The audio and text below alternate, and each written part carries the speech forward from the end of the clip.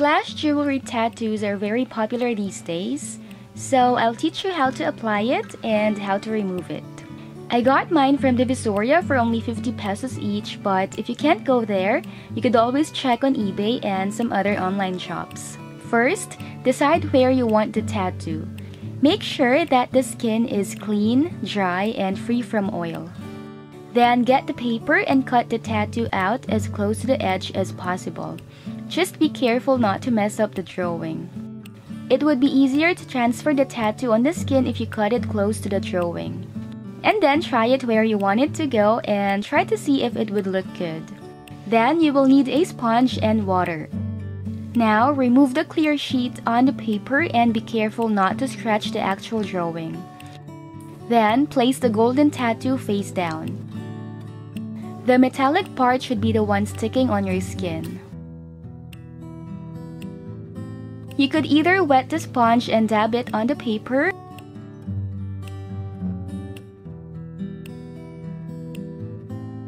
or just spray water directly on it.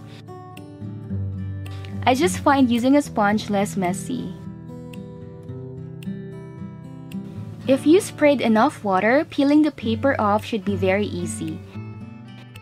So now the tattoo has been transferred on your skin. I thought that the tattoo was too short, so I'm adding some more chain on it.